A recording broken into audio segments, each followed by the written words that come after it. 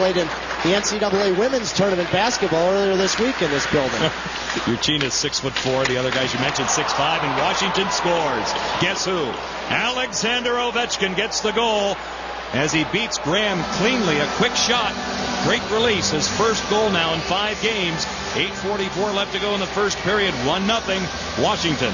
Well, I said at the beginning of the telecast that Glenn Hanlon has not been going with Semin and Ovechkin on the same line. I believe it was Semin who makes this beautiful pass. There he is. As it starts with Washington gaining the line, Gleason does a good job of legally preventing him from driving the net. And now look at this little play from Alex Ovechkin. Pauline's coverage is good, and LaRose's coverage is good, and John Graham maybe